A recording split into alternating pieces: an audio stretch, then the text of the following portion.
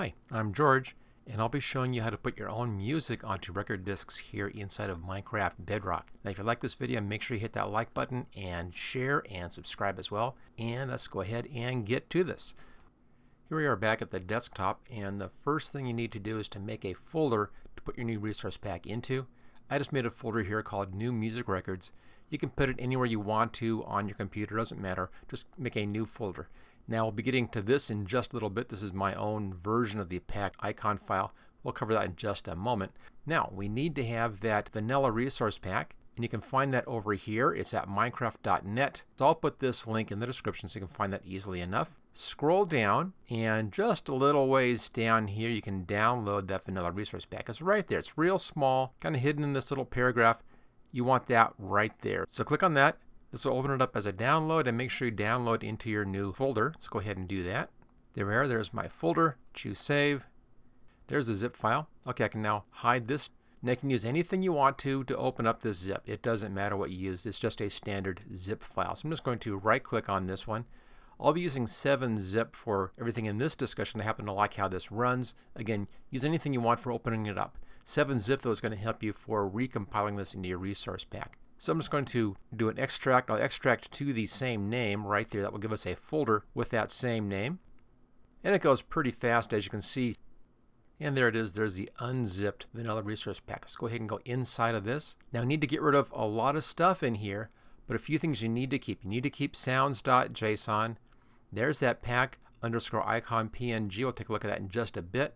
You need that manifest.json. This you don't need. I'll delete that. You don't need this one. I'll delete that.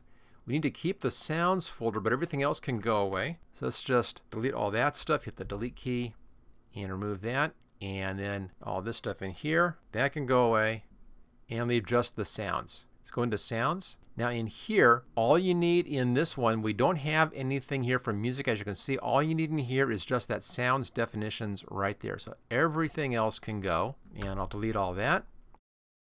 We're now ready to set up for the music records. So we're inside of the sounds folder. You need a few new folders in here. Click on new folder, and this first one is called music. There we go. Let's open that one up. Make a new folder inside here. This one is called game. Make a new folder inside of here. New folder. And this one is records. And we'll open that one up. And this is where you place all of your new record files. So it's sounds, music, game, records. Okay, let's back up just a little bit in here. Let's look at this pack icon. Now this is the standard image that shows up inside of the list of resource packs. It's just that dirt block. That's all that is. Now you can leave this if you want to. You can keep it if you want to, or you can make your own. I have my own right over here. It's just a 256 by 256 PNG file. That's all it is. I'm just going to rename this one, get rid of that mine on there. That's just my own notation. I'll get rid of that. There we go. So it's now the right name. I'm just going to take this and drag it over here and replace that existing file. And there we go. This is now my image in here for the pack icon. Okay, now the next thing we need to do before we begin working on our sounds, let's just get this taken care of out of the way. Don't do anything with the sounds JSON. Leave that alone. But we need to edit the manifest right here.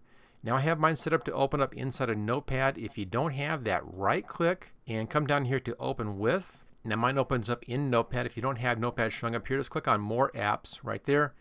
And then scroll down the list until you find Notepad. I find that Notepad works just great for this. If you don't see Notepad in here, just look for another app here on PC and find that Notepad. And I'll choose OK. There we go. Right now version format is 2. This is going to be correct because we just loaded this resource pack. The description, you can change the name in here. You don't have to, but you can change the name. I'll go ahead and just call this one Records.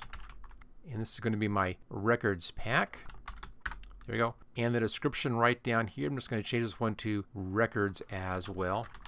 There we go. Okay. That's just the names that show up in the list inside of Minecraft. Now there are two more things we need to change. That's these two things here, the UUID. There are two of them. There's one up here and there's one down here. These have to be different and they have to be actual UUID numbers. You can't make this thing up. You have to actually get this. And for this I have another website. Let me bring that up. Here we go. It's UUIDgenerator.net, and again I'll put this link in the description so you can just click on that. Now you want the version 4 UUID right there. It should already be here. There's version 4. You can see it right there. Just double check that. If you don't see version 4, click on version 4. This should take you right to that same spot. As soon as you land on this page, the first thing you want to do is to refresh the page. Click on refresh and wait for the code to change. There we go, it just changed. Now click on copy, make sure it says copied, go back over to your manifest and then select the first one in here and then right click and paste. Now let's go back here to the same thing, click on refresh again, wait for the code to change, there it goes. Click on copy, back to our manifest file, and then select our second one out and paste right there. And that's all set to go. Okay, file and save. This is a very important step. If you don't do this, it's not going to work. So make sure you do this. Okay, that's all taken care of. That's all done. This file is all done. I'll just make sure it's saved. There we go. And that's all set to go. Okay, now we can begin working on our actual sound files. Let's go back here to our locations, sounds, music, game, records, and we'll place those right inside this folder. I'll be doing this editing in a program called Audacity, and it's a free download. I'll put a link for that in the description as well. Great program. It's all you need for working with sounds inside of Minecraft. We're now ready to edit our sound file. Now you can use any sound file you want, any record you want. I happen to have downloaded one from YouTube Music. It's just called Arkansas Traveler. Real easy to hear the difference on this thing. It really stands out. It's not Minecrafty at all. I've also found that using MP3 files seems to work best. Now the first thing you need to do is to make this into a mono file, not stereo. And the reason for that is when you put this into the jukebox in Minecraft and you walk away from it, if it's stereo, it's going to keep on playing full volume anywhere you are in the whole game. It doesn't matter how far away you go. If it's mono, it's going to fade out as you walk away from that jukebox. So it has to be in mono. Okay, we need to select our sound. That's just clicking over here someplace. The sound's now selected. Go up here to tracks and then come down to mix, stereo, down to mono. It'll go ahead and do this. We should only see one track. There it is. It's now a mono file. That's our first step. Now we need to save this out, export this out as a .ogg file, as an OGG file. And this has to be exported to OGG or saved to OGG. You can't just change the name. This has to be done inside of a sound editing program. So for that, go up here to File, come down to Export, and I'll export as OGG right there. Now here is where we're going to be saving it out to our new folder. Let me just go ahead and we'll find that folder. I have mine right here. There's our new music records. There it is. There's the sounds, music, game, records right here. Choose Save. It's not going to save that one out. I'll just choose Save again. There we go. And it saves it out as that .ogg file format. And that's what you need for this to actually play inside of the game. Okay, we're done with the sound editing. That's all there is to it. Not a whole lot. And here we go. Now the last thing we need to do is you need to name this to match the name of an existing record. I'll be using 13. That's one of the names of the songs. We have different records. There's 11, 13, Blocks, Cat, Chirp. I'll put a whole list of those also in the description so you can go ahead and see that whole list. But we'll just use 13, and I'll just rename this. Easy to do. 13, there you go. Should say 13.ogg, and that's now all set to go. So I'll back up here to this location. So we have our sounds folder, we have our manifest, our new pack icon in here, and that sounds JSON. Select all this stuff. Now again, I'm doing this with 7-zip. I'm going to right click, and then I'll come down here to 7-zip and add to archive. Now one of the reasons why I like this one is that I can go right to the zip. Here's archive format. Now if you're using any other program, make sure that the archive format is set to zip. If it's anything else, it's not going to work. Now here's a little trick you can do here inside of 7-zip. Where it says .zip up there where the name is, I'm going to change that one and just call it MC Pack. Let's also now change the name. I'm leaving that dot in there. Change the name. I'll just call it New Records. So New Records.MC Pack, but it's going to be a zip file. Choose OK. It now compiles that, and there it is. Okay, and that's all there is to it. That's all set to go. Now, make sure that Minecraft is not running before you do this next step. So all we need to do is just to double click on this file, and it's going to launch Minecraft and then install that new pack for us. Now, as soon as you see that launch at the top, watch that and make sure that it says that it has been installed, and we'll see that here in just a second. There we go. It says import started at the top up there. Wait for it to say that that has been done successfully. It should take just a moment. It goes pretty fast. There we go, successfully imported the records pack. All right, now we need to tell Minecraft to use that pack, and there are two places you have to do that. First, go into settings right here, and then in settings, scroll down to global resources, and you'll find it here under my packs. Open that up and you should see it. There it is. There's my top one right there. Click on that, click activate. It should go away, and then look up in active up here, and you should now see it up here as your top pack. Okay, that's fine.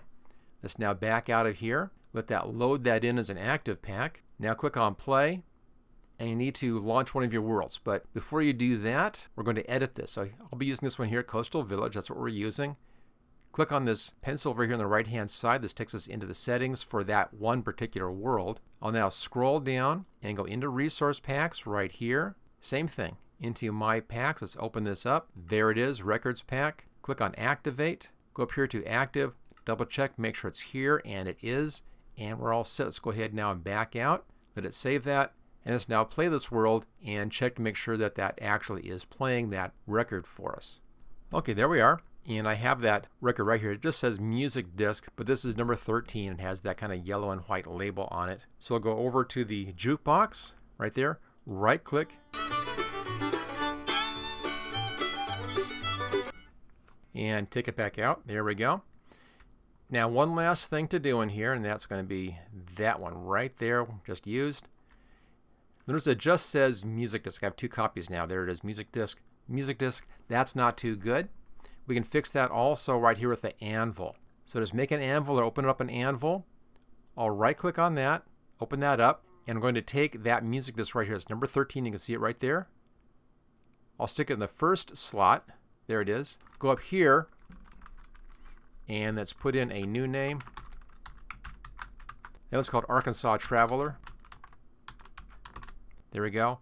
There's the new disc. Pull it down here, and it's now been renamed Arkansas Traveler.